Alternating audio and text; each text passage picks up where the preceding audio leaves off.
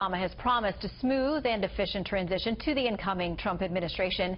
But from President Obama's enacting new regulations that ban new offshore drilling to President-elect Donald Trump's meddling in foreign policy, it appears both sides are making life a little bit difficult for each other.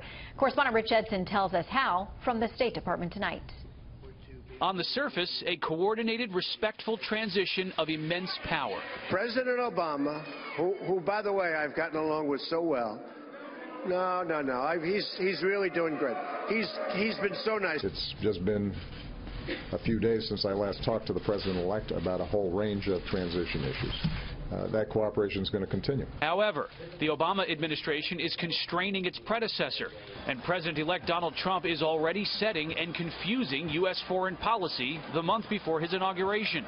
At home, President Obama banned drilling this week in hundreds of millions of acres of the Arctic and Atlantic Oceans and used a 1953 law to ensure a more difficult process for the next administration to reverse that prohibition.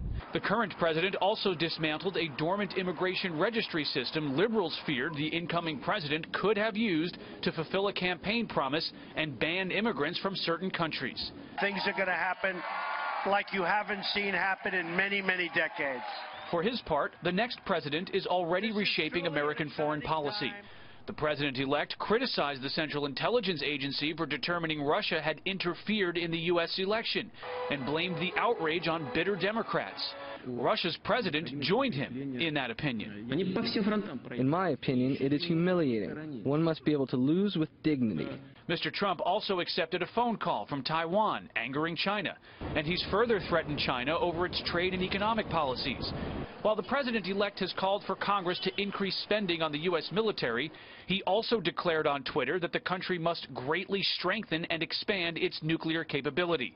Then, President-elect Trump interfered with an Obama administration vote on a United Nations Security Council resolution criticizing Israel. Trump urged the U.S. to vote against it, and Israel reportedly enlisted the Trump transition team to pressure the resolution supporters to drop the Egyptian-sponsored measure. And the president-elect is looking further beyond that, already speaking with Egypt's president regarding negotiations on a Middle East peace process. President Obama finishing his term, while the president-elect Donald Trump looks forward to his, is an explicit demonstration to the world at how much U.S. policy has changed because of this election. Shannon? Rich Edson from the State Department. Thank you, Rich. Obama has promised a smooth and efficient transition to the incoming Trump administration. But from President Obama's enacting new regulations that ban new offshore drilling to President-elect Donald Trump's meddling in foreign policy, it appears both sides are making life a little bit difficult for each other. Correspondent Rich Edson tells us how from the State Department tonight. On the surface, a coordinated, respectful transition of immense power. Russia's president joined him in that opinion. In my opinion, it is humiliating. One must be able to lose with dignity. Mr. Trump also accepted a phone call from Taiwan, angering China, and he's further threatened China over its trade and economic policies. While the president-elect has called for Congress to increase spending on the U.S. military, he also declared on Twitter that the country must greatly strengthen could have used to fulfill a campaign promise and ban immigrants from certain countries. Things are going to happen like you haven't seen happen in many, many decades. For his part, the next president is already reshaping American foreign policy. The president-elect criticized the Central Intelligence Agency for determining Russia had interfered in the U.S. election and blamed the outrage on bitter Democrats.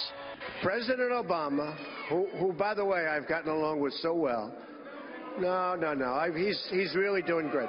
He's been so nice. It's just been a few days since I last talked to the president-elect about a whole range of transition issues. That cooperation is going to continue. However, the Obama administration is constraining its predecessor, and President-elect Donald Trump is already setting and confusing U.S. foreign policy the month before his inauguration. At home, President Obama banned drilling this week in hundreds of millions of acres of the Arctic and Atlantic Oceans and used a 1953 law to ensure a more difficult process for the next administration to reverse that prohibition. The current president also dismantled a dormant immigration registry system liberals feared the incoming president could